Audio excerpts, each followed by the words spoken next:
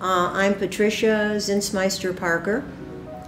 I am a Northeast Ohio painter, printmaker, and I'm delighted to be participating in the Sonata No. 5 with a lot of other very talented artists.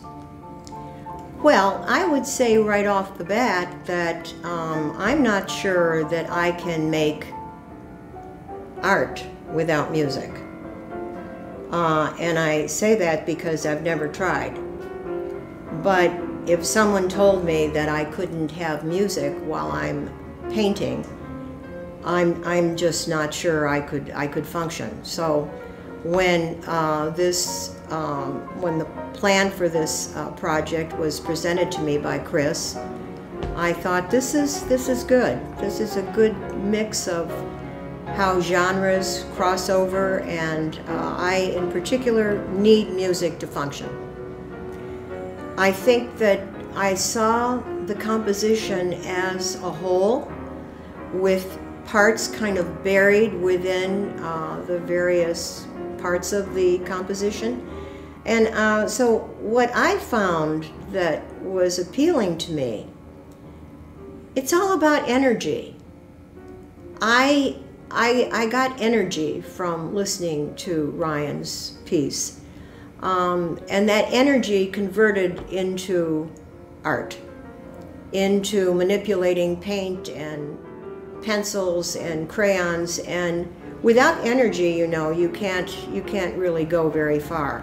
And I sensed great energy in the music, which translated into the piece that I've presented for the project. Well, I think what happens is the momentum builds up. I always play around with my canvases in the beginning, and just random marks with markers and slapdash pieces of sometimes collage. And in a way, the painting begins to speak to me. But it happened, then I'll turn the canvas upside down and I'll see a new composition. And so that's how it starts, as just playful manipulation of marks, a marking process. And so my response to Sonata No. 5 was to do a portrait, an enigmatic, I think, portrait. And, you know, portraits and heads of people is always something that people, the viewers, have a sense of a comfort level. It's recognizable, and it's something they can get a hold of. I don't know that we can call this a realistic portrait as much as an expressionistic portrait, but it has to do with, definitely is connected to Ryan's music and the sense of when I listened, how I translated the music into this portrait. The colors I use spring from some place that I don't even know about. They are simply colors that I grab off my paint table. I like to mix a lot of colors. And in this case, we've got a lot of mixing actually in the values in the face. I think the face is evocative in that it may be male or female, and I have no idea which it is, and I like that. I like the ambivalence of that. Let the viewer interpret what this portrait represents, and let the viewer think about the musical connections and how the two genres have so many crossover connections.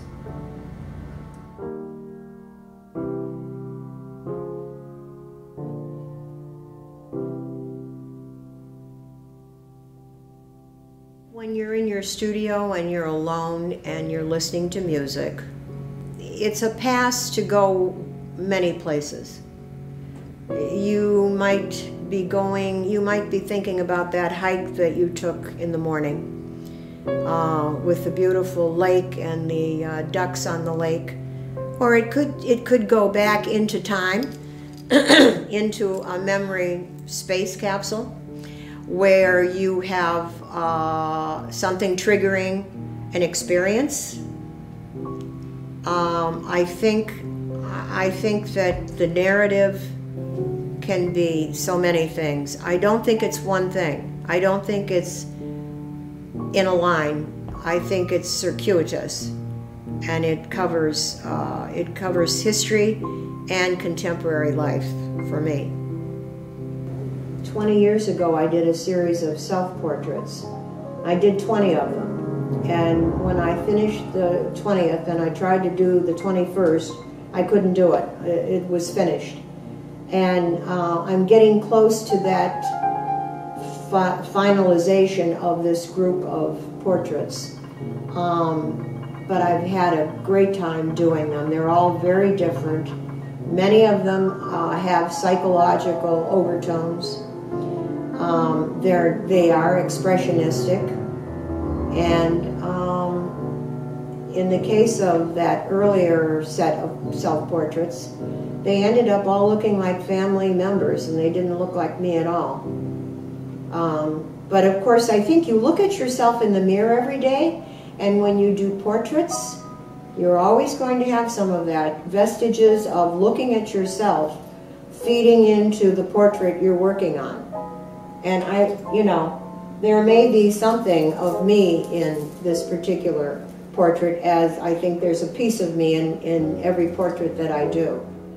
And in this case, which is typical of what I do, this painting went the other direction. And you can see this leftover passage is from the original painting. This was actually the bottom of a body, and there was another head here, which this was something from, I can't always identify what was in the original painting. But what happened then when I turned it over and began developing my big head, I left a lot of that stuff there because I like it, because you don't know what it is.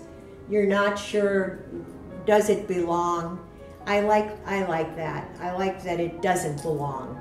And yet compositionally, it's integrated. I always make sure things are integrated. Just musically, that's part of making a composition. Things must be integrated and contribute to the entire composition. So I let that go. It ended up, this looks like a piece of her head. So that worked out rather nicely. And you can see here, this part of the blouse that she has on goes up where it shouldn't be. And there again, I like that.